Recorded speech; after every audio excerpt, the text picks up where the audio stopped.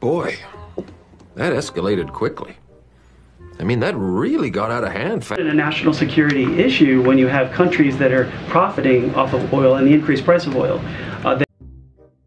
that don't like Israel, that don't like America.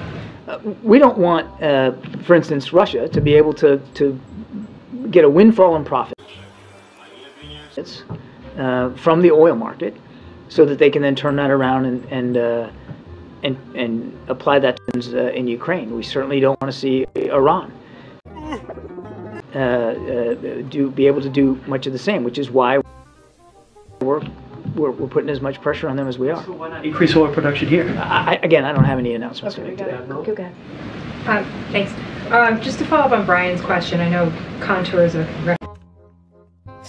congressional package is still taking shape, but can you provide us anything on a timeline or give us a sense of how quickly the U.S. would exhaust what it can provide to Israel before congressional action is needed? We have existing authorities and appropriations to support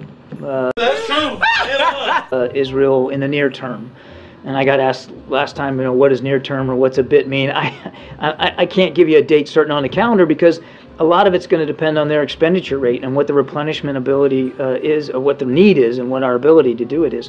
But in the near term, we've got appropriations and authorities for both Ukraine and for Israel.